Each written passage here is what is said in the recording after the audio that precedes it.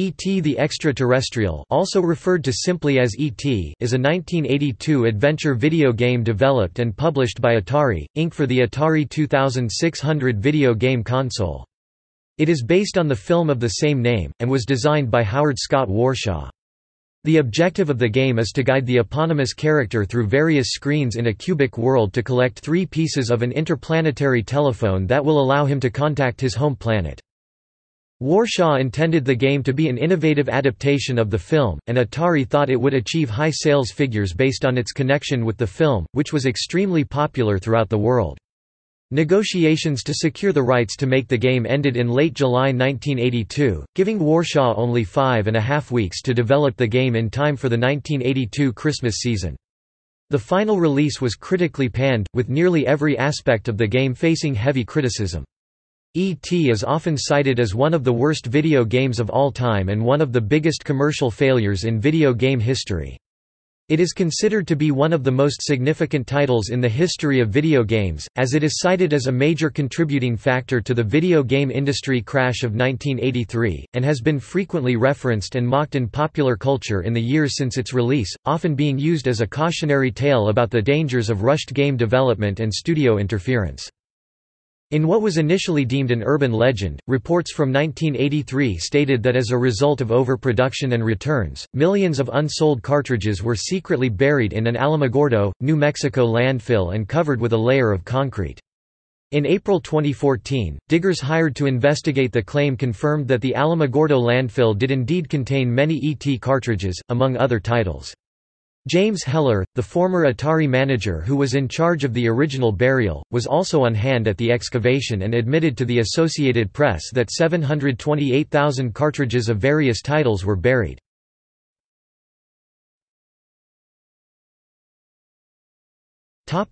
Gameplay.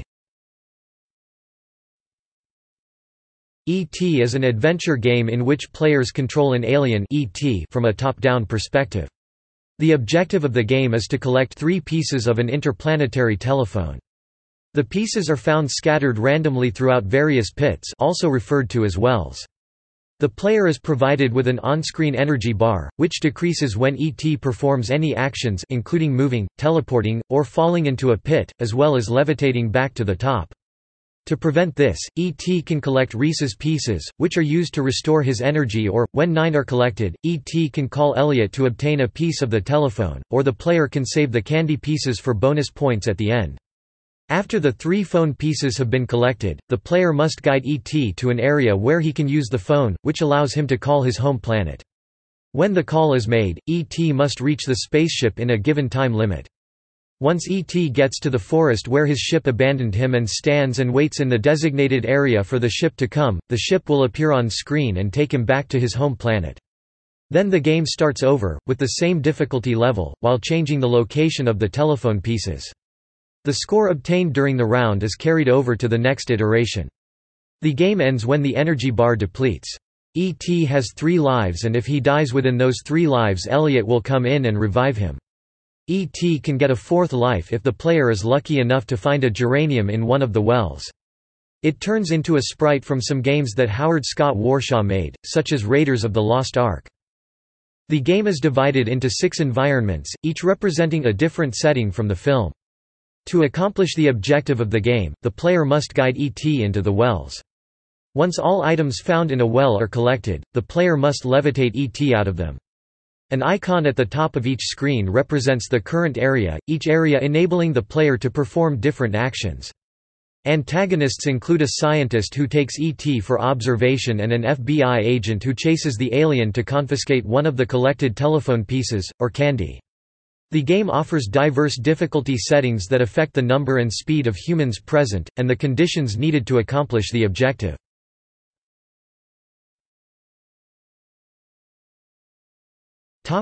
Development.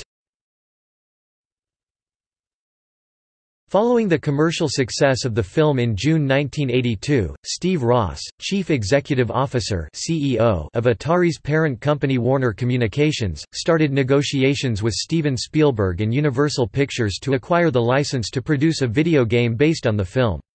In late June, Warner announced its exclusive worldwide rights to market coin-operated and console games based on the movie. Although the exact details of the transaction were not disclosed in the announcement, it was later reported that Atari had paid $20–25 million for the rights, a high figure for video game licensing at the time. When asked by Ross what he thought about making an ET-based video game, Atari CEO Ray Kassar replied, "I think it's a dumb idea. We've never really made an action game out of a movie."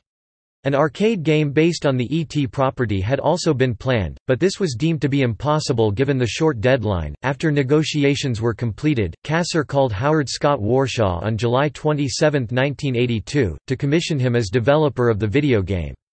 Kassar informed him that Spielberg asked for Warshaw specifically and that development needed to be completed by September 1 to meet a production schedule for the Christmas holiday. Though Warshaw had spent more than a year working on consecutive development schedules for games, 7 months working on Yar's Revenge and then 6 months on Raiders of the Lost Ark, he accepted the offer based on the challenge of completing a game in a short time frame and at Spielberg's request. Warshaw considered it an opportunity to develop an innovative Atari 2600 game based on a movie he enjoyed, "provided we reach the right arrangement." Kassar reportedly offered Warshaw $200,000 and an all-expenses-paid vacation to Hawaii in compensation.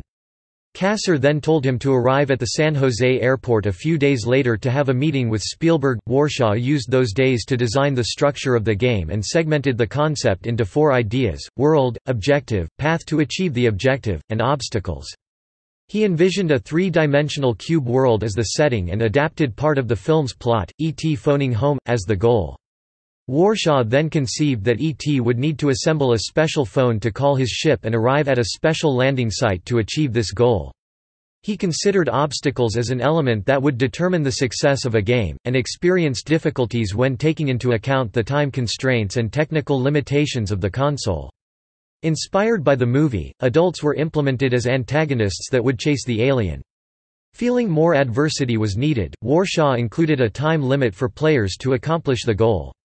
Pits were devised as an element to hide the pieces of the phone as well as expand the game's world. Warshaw and other Atari executives presented this design to Spielberg, who did not express enthusiasm.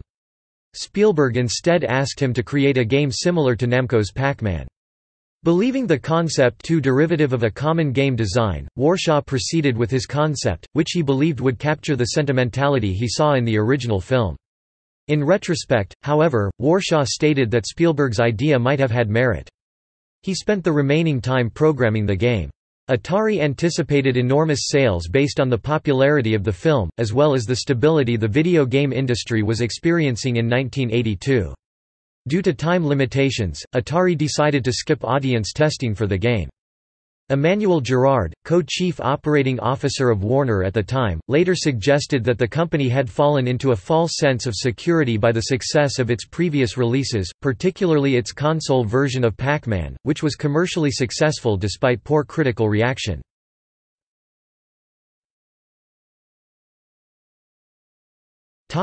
Reception. Anticipation for E.T. was high in 1982, and it was a sought-after Christmas gift.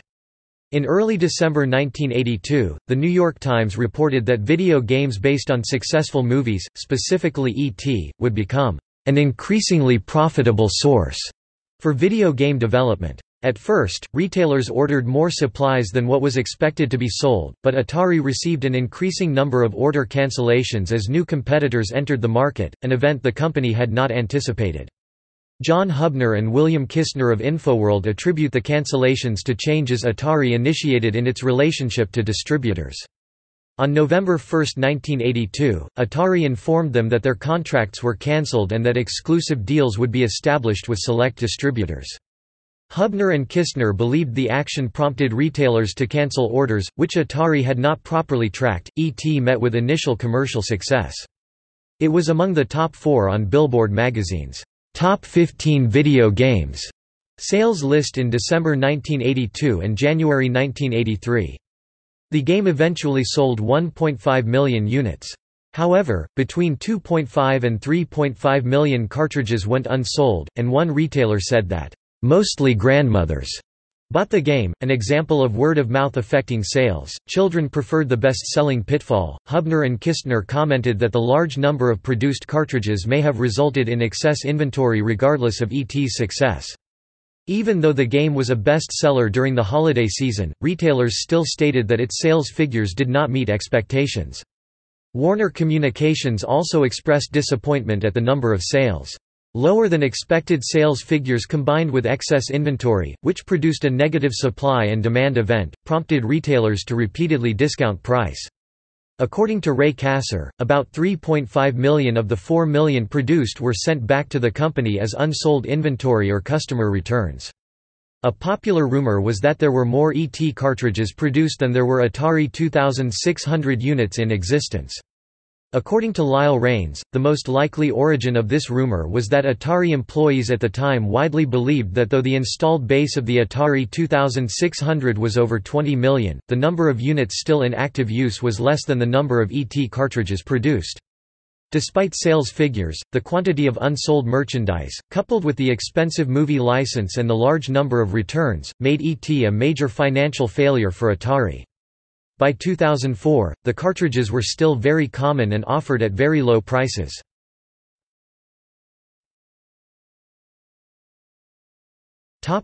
Critical response. While reviews of the movie were highly positive, the game was negatively received by critics, with common complaints focused on the plot, gameplay, and visuals.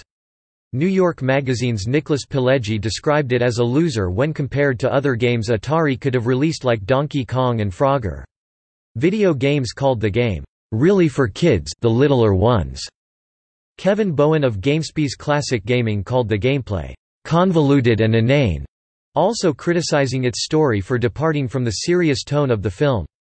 Author Stephen Kent described the game as, "infamous," within the industry, citing, "primitive graphics, dull gameplay, and a disappointing story." In 1984, Softline readers named the game the second worst Atari program of 1983, after Congo Bongo. Nevertheless, the game also received some more positive reviews. An editor for the Miami Herald described it as a difficult game to learn to play, but believed it was worth dedicating the time. Vidiot's Kevin Christopher criticized the protagonist's repeated falling down back into holes, but considered it about the only flaw with an otherwise A1 game. Arcade Express scored it 6 out of 10 in December 1982. Critics bemoaned the gameplay's repetitive use of falling down holes. EMRU Townsend of PC World discussed the game with a group, and found a universal dislike for the pits that ET falls into, describing it as monotonous. Writer Sean "Scenebaby" Riley also criticized the pits, claiming that they are time-consuming and difficult to leave without falling back in. Trent Ward, a former Next Generation magazine reviewer, commented that this element prompted him to immediately return the game for a refund after purchasing it in his youth, and the children who found games in the New Mexico landfill gave the ET cartridges away because, as one later said, the game sucked. You couldn't finish it. Classic Gaming argued that despite the negative reception, the game can be enjoyable after the player has learned to navigate the pits. In published materials written more than a decade after its initial release, E.T. has been universally panned by critics and is frequently listed as the worst video game ever. Riley ranked it number 1 in a list of the 20 worst games of all time in Electronic Gaming Monthly's 150th issue. Michael Dolan, deputy editor of FHM magazine, has also listed the game as his pick for the worst video game of all time. Townsend placed E.T. at the top of his list of worst video games, noting that, "About a third of the people I quizzed came up with this title almost instantly, and it's not hard to see why." GameTrailers ranked the game the second worst on their Top 10 Best and Worst Games of All Time list. Critics often attribute the poor quality to the short development time. Townsend commented that the rushed development was very apparent after playing the game. Warshaw's contributions to the game have been met with mixed responses. Classic Gaming called the game poorly designed, while IGN's Levi Buchanan stated the impossibly tight schedule given to Warshaw absolves him of blame. Warshaw does not express regret for his part in E.T., and believes he created a good game given the time available to him.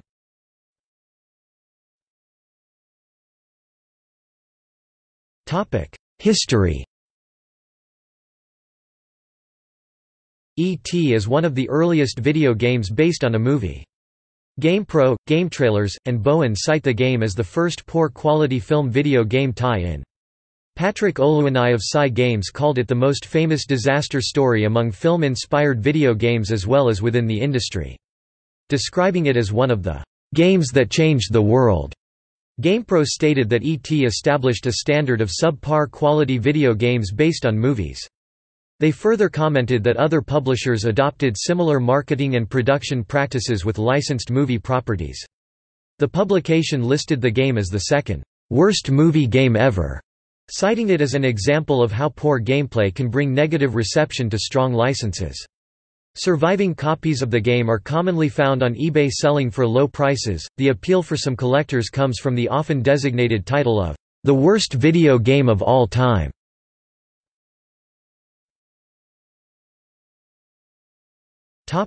Effect on the industry. E.T. is often cited as one of the most important titles in the industry's history. As early as January 1983, after Atari admitted that the game had sold poorly, an industry executive said that, "The lesson of E.T. has not been lost on the industry." The game is also cited as one of the main causes of the video game industry crisis of 1983.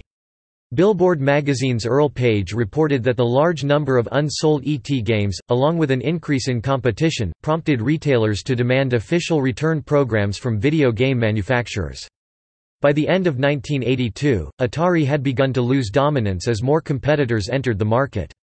Poor critical reception and lack of a profitable marketing strategy made this game one of many cited decisions that led Atari to report a $536 million loss in 1983, and led to the company being divided and sold in 1984. GameSpy's Classic Gaming called E.T. Atari's biggest mistake, as well as the largest financial failure in the industry. Riley commented that the game's poor quality was responsible for ending the product life of the Atari 2600. Occurring soon after Pac-Man's negative critical response on the Atari 2600, E.T.'s poor reception was attributed by Kent to have had a negative impact on Atari's reputation and profitability. Authors Nick Montfort and Ian Bogost echoed similar comments about Pac-Man and E.T.'s combined effect on the company's reputation and the industry's reaction. Buchanan also cited the game as a factor in Atari and the industry's crash. He stated that the large amount of unsold merchandise was a financial burden to Atari, which pushed the company into debt. On December 7, 1982, Kasser announced that Atari's revenue forecasts for 1982 were cut from a 50% increase over 1981, down to a 15% increase. Immediately following the announcement, Warner Communications' stock value dropped by around 35%, from $54 to $35 per share, resulting in the company losing $1.3 billion in market valuation. Kasser sold 5,000 of his Warner shares a half-hour before the announcement. This prompted an investigation for insider trading against him by the U.S. Securities and Exchange Commission. Atari attempted to regain their market share by licensing popular arcade games for the Atari consoles. The games, however, did not reverse Atari's decline and they went further into debt. In 1983, the company had decreased its workforce by 30% and lost $356 million. Other companies—Activision, Bally Manufacturing, and Mattel—experienced similar results as the industry declined.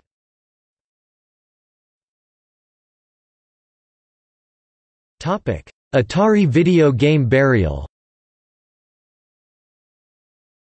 In September 1983, the Alamogordo Daily News of Alamogordo, New Mexico, reported in a series of articles that between 10 and 20 semi-trailer truckloads of Atari boxes, cartridges, and systems from an Atari storehouse in El Paso, Texas, were crushed and buried at the landfill within the city. It was Atari's first dealings with the landfill, which was chosen because no scavenging was allowed and its garbage was crushed and buried nightly. Atari officials and others gave differing reports of what was buried, but it has been speculated that most unsold copies of E.T. are buried in this landfill, crushed and encased in cement. The story of the buried cartridges was erroneously regarded by some as an urban legend, with skeptics—including Warshaw, Disregarding the official accounts, on May 28, 2013, the Alamogordo City Commission approved Fuel Industries, an Ottawa-based entertainment company, for 6 months of landfill access both to create a documentary about the legend and to excavate the burial site. On April 26, 2014, remnants of E.T. and other Atari games were discovered in the early hours of the excavation. A fictional account of the game's disposal is the main basis for James Rolfe's 2014 independent film Angry Video Game Nerd, the movie. A documentary called Atari, Game Over, in which several of the buried games were unearthed, was released in 2014. In December 2014, the Smithsonian Institution added an excavated cartridge of E.T. to their collection. In 2015, the Henry Ford Museum added several excavated cartridges and a video touchpad, a sample of landfill dirt taken from the site of the burial, and items of clothing worn by the excavation team to their collection. A selection of these items are on permanent display.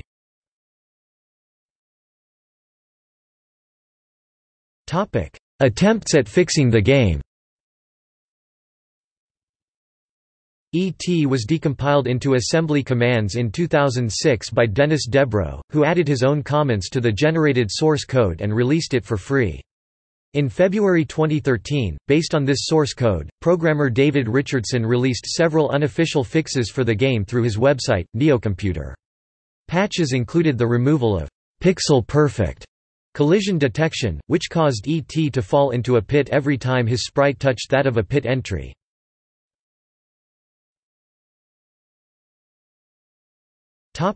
Re-release.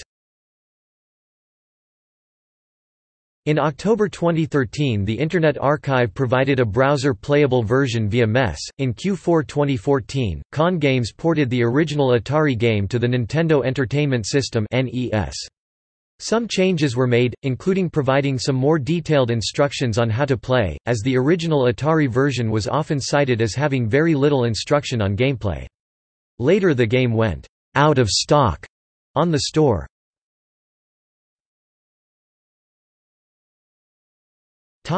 See also: E.T. the Extra-Terrestrial in video games, List of commercial failures in video gaming, List of video games notable for negative reception.